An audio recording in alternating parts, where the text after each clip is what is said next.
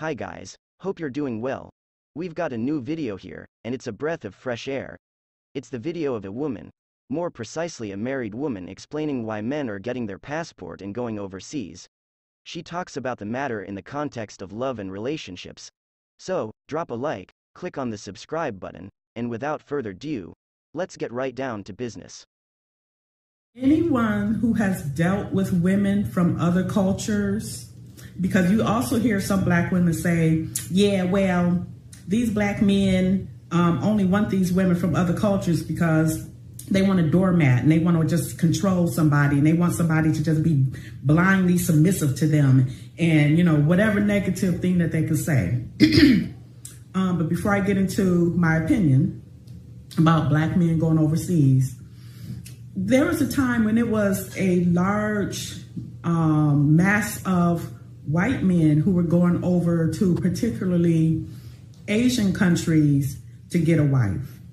And again, you're looking at years ago when I was seeing this, and not to be shady or anything, but when I saw some of these men who were going overseas to get a wife, you can kind of understand why they had to, because if you saw how they looked, if you saw their ages and stuff, it's a good chance that they did not stand a chance in America for the type of woman that they want. At least, you know, if they were going overseas, you know, they had a chance of getting an exotic looking woman with their, you know, based on how they looked. You know, they weren't going to get the dime pieces and the tins here in America. Particularly, those women would require, you know, a man of a certain caliber as far as his finances, as far as his physical appearance and stuff like that.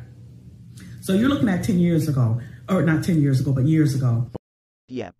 On that part, she's definitely right.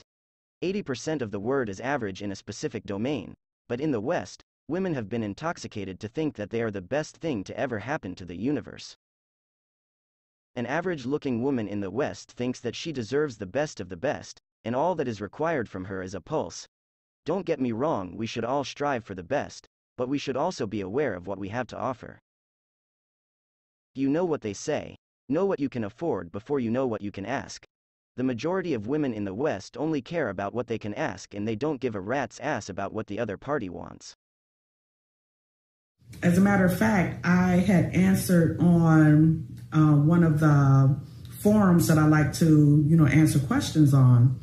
And I'm assuming it was a white woman, but she asked the question, why are so many white men going overseas to get wives? Sorry, I'm kind of, you know, been kind of in a hurry today.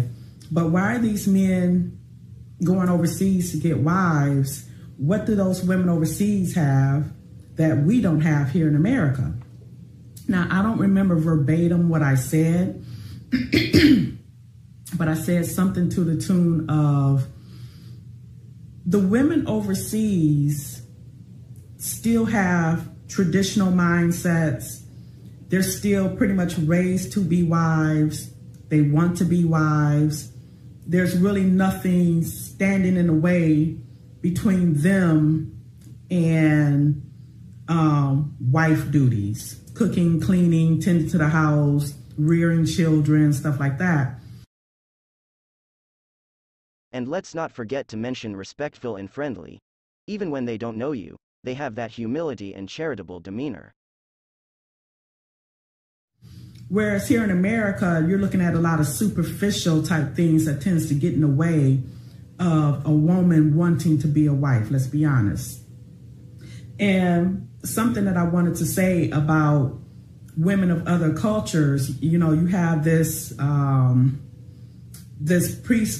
women have this preconceived notion that those women are just doormats and pushovers and stuff like that. That's what a lot of black women will say is the reason why some of these black men are wanting to go overseas. And so I'm going to go back to the comment that I was about to make. Some of y'all have never dealt with women of other cultures, apparently, you know, either in your workplace or you've been to their house, you've been friends with them or whatever. Those women will get with you. You understand? Damn straight. Women in Asia are no pushover. Yeah, they are soft with men because that's what men respond to when dealing with women, because that's how they are raised, and because, common sense. But, at the end of the day, they are still women, and most of them have been taught how to throw down from a very young age, especially in countries like Thailand, Myanmar, Cambodia. Most Western women think that because the US can fold those countries in a war, they think that the people over there are weak and can't defend themselves. And based on how things are going in the West, I can say with confidence that the woke Western man will definitely get a cosmic beating from any average man from any part of the world. Most of them are not little, timid little, yes, blah, blah, blah. They will tell you about yourself. I'm talking about the husband. They will tell that husband about himself. But here's the difference. As my friend who said that she would send her son, you know, she would go back to her country to get her husband. She told me, and I wasn't married at this time, but she knew my mouth. And she told me, you know, if you need to talk to your husband, you know, about an issue or whatever, she said you pull him aside in private. And so those women overseas, they got some mouths on them too. They just pick their battles. Basically, what she's saying is, women overseas are more mature. But see, it's a little bit more than just picking their battles. There are also other positives. That's not the word that I want to use, but there are also other positives that will make a man want to pursue some of those women overseas. And, you know, again, one of those reasons will be because, you know, they do know their role.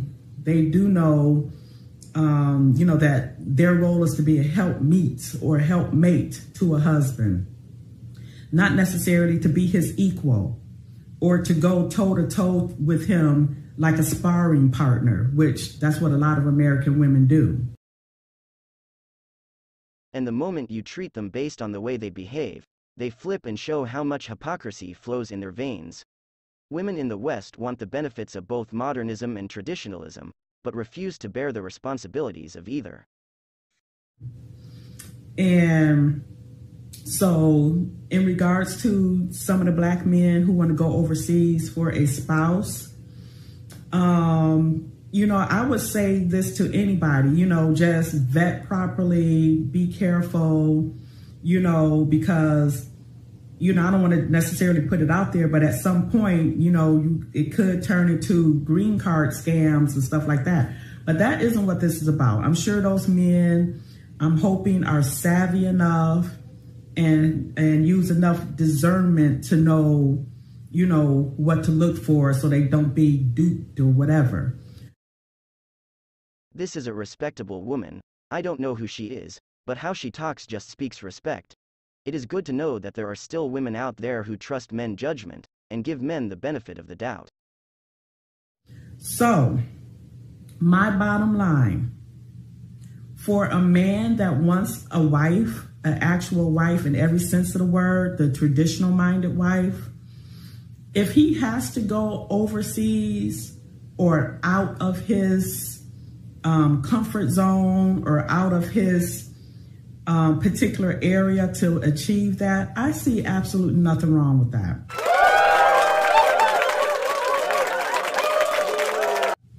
Because we have to be serious, we have to be honest as women in this country. For the past 30, 40 plus years, many American women have been sold the idea that they don't need a man, they don't want a man, they're independent. It's not their job to rear their house, you know, keep it clean or cook, or for a man, he's grown. I don't have to do all of that. You know, what's he going to do for me? She said it all. There is practically nothing else to add. Topic for another time. So, you know, providing that is for genuine companionship an actual wife or whatever, I don't see anything wrong with those men wanting to do that. And see, and here's, I'm going to go off on a slight tangent. You have a lot of women who cannot for the life of them figure out why men are shying away from American women. Oh no. Nope. Women know exactly what's up. Women are perfectly aware of the situation. They know why men are going overseas. They just don't care. They want men to accept them the way they are. Women in the West don't want to conduct themselves in a respectable manner towards men because most of them don't give a ish about men. Western women only care about what men can do for them. Women know what's up. They just don't care about men as human beings. Most of them see men as a mean to an end. And one of the things is, when you hear, women talking about how independent they are and how, their education or whatever, should be enough to make them look, for a man to look at or whatever. Men are telling women it's not about your education. If you have an education, great. But it's just innately in man, I don't know if I said that right, to want to protect and provide for a woman that is his. Does not mean she is his property. She kinda is. I lean more with Andrew Tate on this one. If you expect me to protect you and be responsible for you, you are my property. For those who sit at the back, you don't treat a Ferrari the same way you treat a mop. But there are more than 3 billion men on this planet. If she is not up for it, she can leave. Or his chattel or his slave. This is something that so many American women who have fallen under the feminist ideology and their whatever, you have to consider the source when it comes to the feminist ideology. And I've said this before, a lot of those women don't like men. A lot of those women want to be men. A lot of those women are lesbians. So why would you take in what they have to say about how it is to be a woman, a wife for a husband? They're not going to tell you, how to be soft and inviting and having a peaceful home and stuff like that. So the men that want that, they're going somewhere else to get it. And they're being clowned about it.